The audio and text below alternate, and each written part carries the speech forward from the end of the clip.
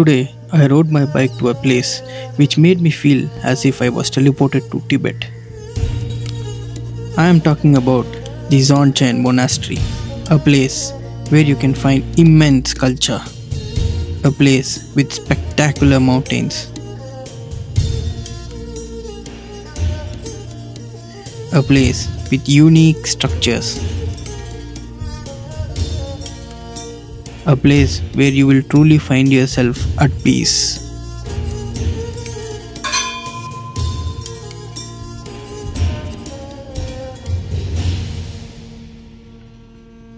The route which I took is the Bangalore-Mysore Expressway, and once I reached Madur, I had to take a deviation towards Malavalli. But I lost all my energy because of these uncountable speed breakers along the way. This ride is closely up to 200 kilometers.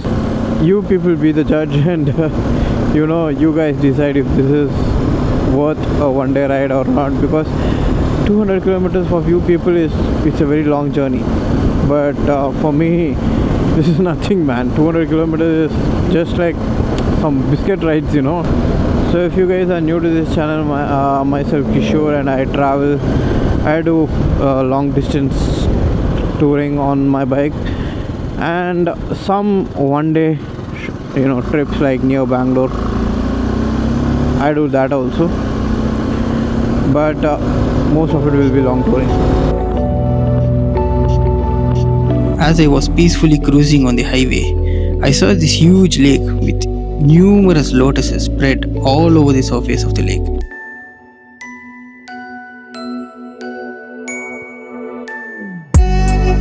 In fact, this was the first time I ever saw so many lotuses at one place. It was truly amazing sight to witness.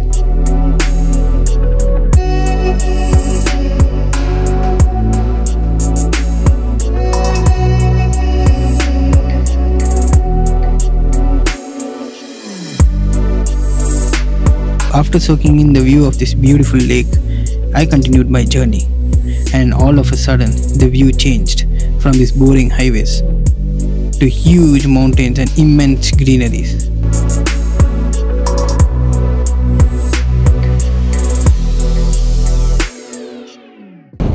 So this is Kaveri River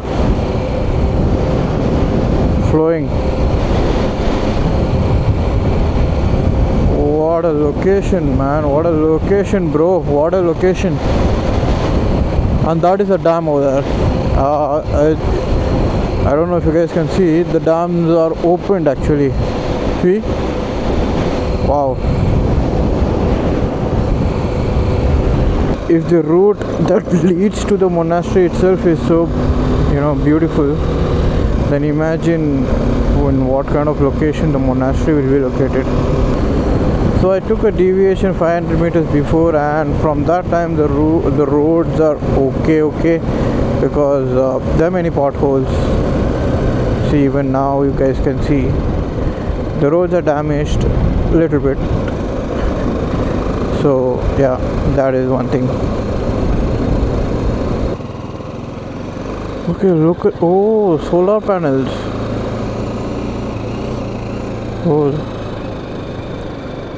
What a crazy amount of solar panels.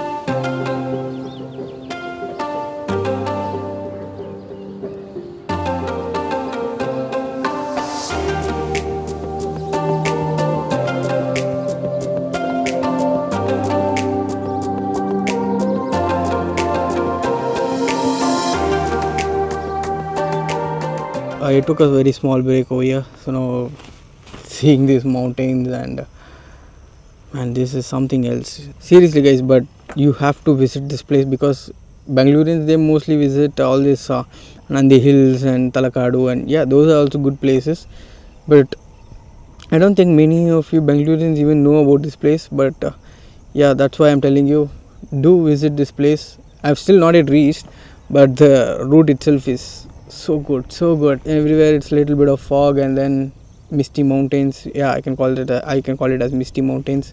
It's good, it's seriously good. Okay, so I'm into some forest region and I think I'm climbing a hill. I have no idea what is this, what place is this, I don't know.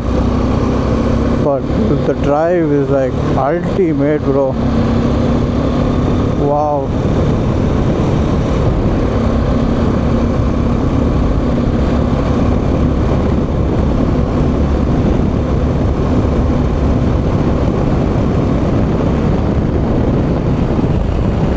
Seriously, man. Oh, elephant crossing zone. Ooh. This is a forest area.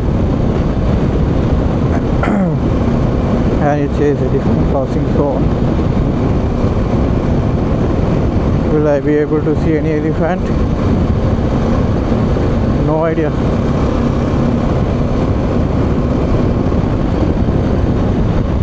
Oh, I can see elephant dung over there.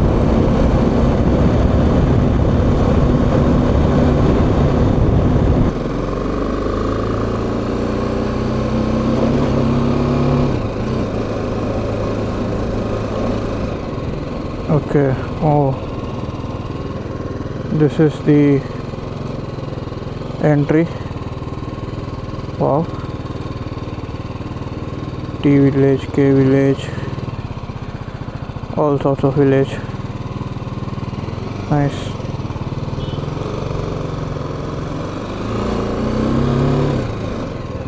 S village. There is something about the village names. T village, K village, S village. Wow. Man, these people are lucky, man. They are staying at... Oh. Oh, wow. Okay. Let me first visit the main temple, and then I'll, visit this. Wow.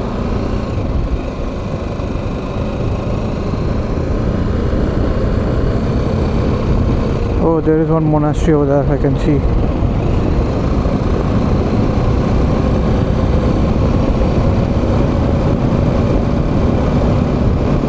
This is the entrance.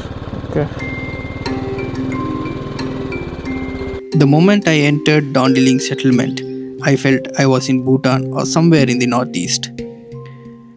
After the Dzogchen Monastery in Tibet was destroyed by fire in the 1950s, the Karnataka government and the Indian government together decided to donate around 3,200 acres of land to the Tibetan refugee people. This place has 5 monastery settlements in total and a few schools.